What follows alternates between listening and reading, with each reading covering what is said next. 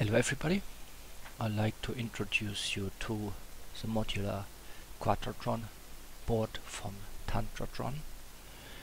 This is a board which is modular built. That means we have 4 isolated output stages and represents one part of the equation of a power amplifier system. You see below 2 modules. One is a board module from Arduino, the Arduino Mega 2560, and you see next to it you see the proto shield I did build with 2 input ports for the signal generator I'm using. So here in this board you can see I mounted already IGBT chips, and they have also this IGBT chip does not have a freewheel diode, so you add externally the diode to allow recovery time, very fast recovery time. So because this board is modular section, you have to look at the output side, and you have to connect it into an output circuit like a coil or a motor, and you have to do that in a specific way, the way it is requested by your application.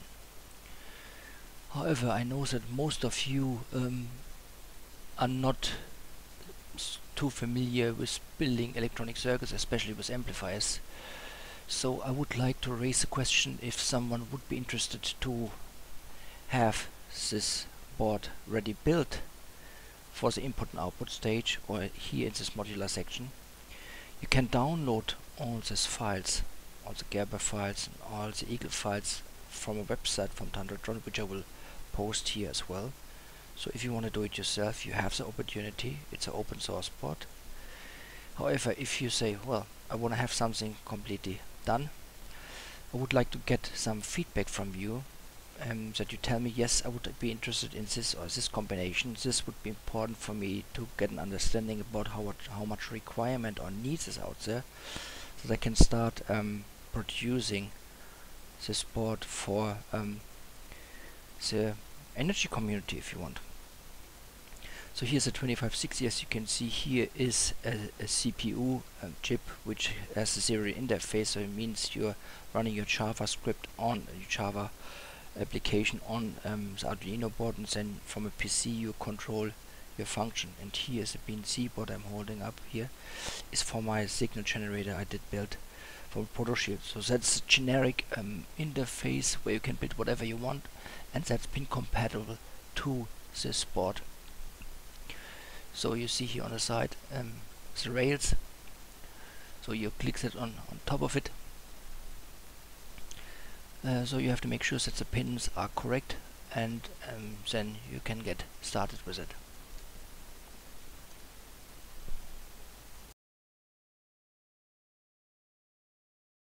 So I give you a brief overview of the setup here. So we have the oscilloscope on that side. So we have 2 TDI pulse generator synced to each other, gate triggered and phase shifted, and all functionalities you can imagine of. We're going to use them later on. So they're both tuned to each other. This one below is digital and above it's analog. So they're linked, and that becomes important later on. So we have still here my single driver, not isolated, my power stage, and that goes still into this power MOSFET module. Then the setup, experimental setup, is I'm going to use the bipolar Tesla coil and simply capacitance. Have we gonna go via these 2 spheres. It has no other meaning than just to create a capacitive coupling, which will create a resonance, and that will have a feedback on the oscilloscope. You're going to see that if the fluorescent bulb in the background illuminates or not is not relevant at that stage, but I have it here only for as a reference point there. So we're going to focus here. I have connected again the high voltage probe on So one side of sphere, and I have a current probe on the other side, so both values I will have it as a mass calculations and setup as well. So that is our bench configuration, and we're gonna run everything through via this bench without modification to have an idea where we are. There are a couple of contenders I like to pursue. Here I'm not using the signal generator now from the oscilloscope. I use a high precision TDI oscilloscope. I have a 10 decimal point precision in here, and that becomes very, very important. So the first one I have here is 24 kilohertz, and I have peak-to-peak measurement here around 700 watt peak-to-peak, and I have 1.5 watt input. And I have a couple of more going up in the frequency range here. Let's see what do we have here. I stop only on the part ones which are give me about more than 400 watt on peak to peak. So I scroll fairly fast through.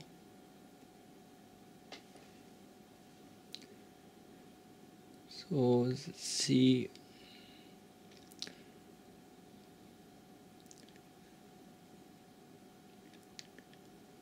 So here we come nice in here as well. So one thing I want to put your attention on it. The blue line here is now from the driver. That means that comes directly from the amplifier output. So that is important. You see here there's a lot of ringing going on. So this signal is not really clean at all. When we go later on to the Tantratron board, it looks absolutely different. So this one, I have to say, I'm not happy with this, with the ringing and so on. It's not very precise. So let's move on. Okay, we have the current here on 4, that's your current value at the moment, and wattage is here. Let's go up, see where we are.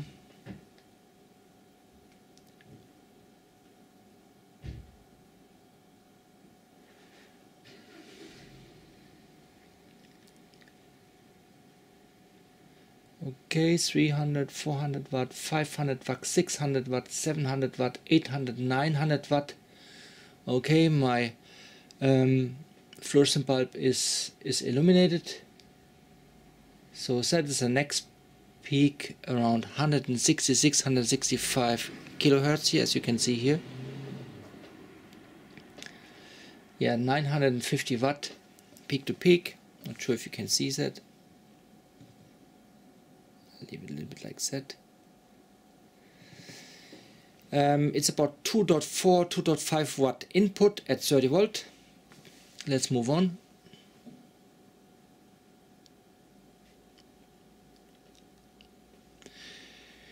By the way, I have almost no, at the moment 40 milliamp on the driver input power side. So here the next one should be around 300 something, 350, or whatever I have here. Okay. See here it's latching.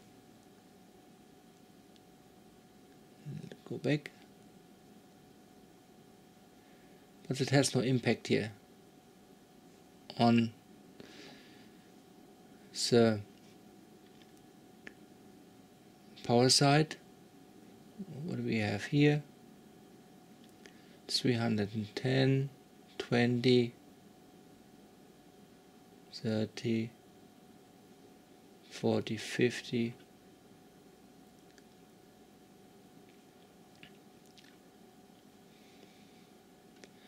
No, there's nothing more coming. So we had the peak here around 160. Was it on that side? However, that was with this amplifier. So that plays definitely a role. Let's go back to that value we had before.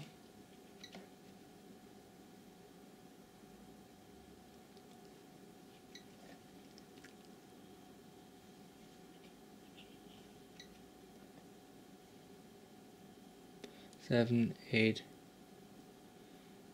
920, 940, 950. So that looks 166 kilohertz. So we take note of that, and we move on now to the Tantratron board. So now the Tantratron board is active. We have approximately the same power usage here. However, on the driver side I have more. I have a DC-DC converter which converts the 5 volt to 15 volt. However, here I see less power at that frequency. Let's see if what we can do here. Let me go over there. Okay. No.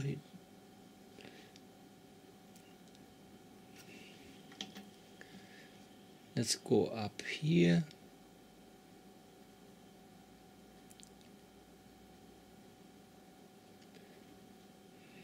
No, we are still at 20% duty cycle.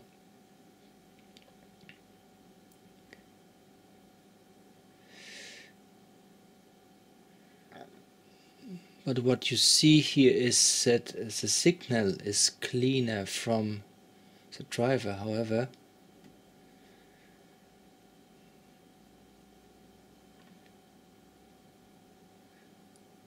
that is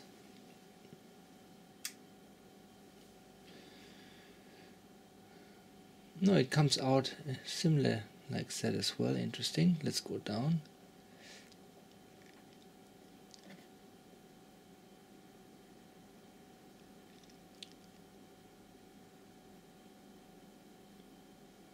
That is at 170, so that's what we had before. Let's go further down.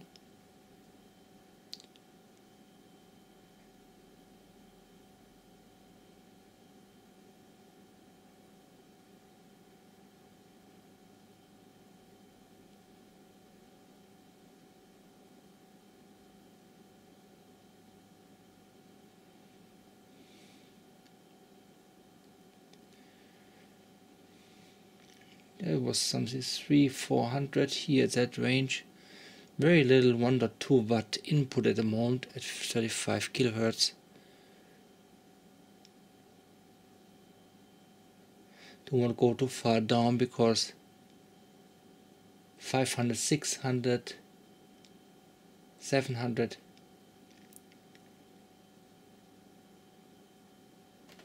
Let me recycle that one at 16 kilohertz. Produces quite a lot.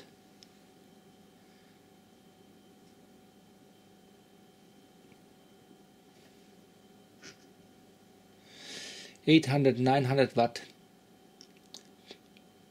Yeah, I'm at 1000 watt here at the moment. 1000 watt at 14 kilohertz. So this IGBT has a complete different reaction within this coil. So it's very, very hard to compare both of them. The power MOSFET at the moment 30 volt, and it's all 2.1 watt input on the amplifier stage, but about 1000 watt peak to peak output. So that has a higher performance, okay, on a different frequency range. So it's the same frequency as it was before, around 160. It has a very low feedback. Before we move on, I want to show you here in detail from that Tantratron board the output side. So the blue one is now directly picked up on the output side on the drain. No, at here the STB is called. It's different. It has collector, maybe it has gate. So here you see this 20% is the pulse width, very small. That's about 40 kilohertz. Let me go back to find. It's about 809 watt. 14, 1 kilowatt. Look at that. So here you have current 760 milliamp. That is a lot. And here you see the small peaks coming in here. It's very, very sharp, very precise. Let's see if I can fine tune that. Oh yes, Very nice, 13.95 kilowatt, 1.05, 1.10. I can tune it very, very nicely with the pulse generator. 1.10 kilowatt peak to peak. I think that's about it. Yes, 1.10 kilowatt peak to peak. At the moment at 0.066, 1.8, 1.9 watt input from the high voltage power supply.